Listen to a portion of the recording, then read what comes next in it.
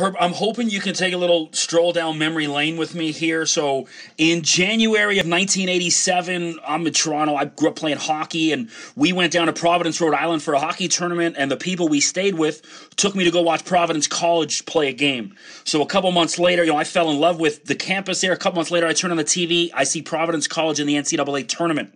So, you're obviously a part of that staff, and that's kind of where I first fell in love with college basketball, was following that team who I felt I had a connection with.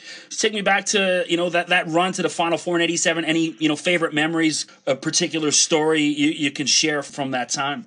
Well, I'll tell you what, you could literally write a book on that season, because I really believe it's one of the best stories ever in college basketball. What Coach Pitino did with the Providence program and that particular team during the '87 season was nothing short of remarkable. Only his second season at Providence, he engineered as dramatic a turnaround, as fast a turnaround as I can ever remember in college basketball. And it was certainly punctuated by the fact that Coach Pitino and his wife Joanne lost their son as the team drove home from New York after the Big East tournament.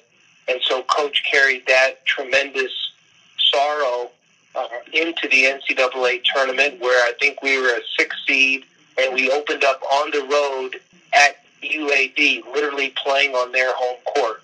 And then it took a miraculous comeback against Austin Peay, who had upset Illinois in the first round, to advance to the Sweet 16, where we dismantled an extremely talented Alabama team. Then, as fate would have it, we faced Georgetown in the Elite Eight, and Georgetown was the same team that had blown us out a few weeks earlier in the Big East tournament. And this time, the tables turned, and we had a runaway victory and found ourselves headed to New Orleans.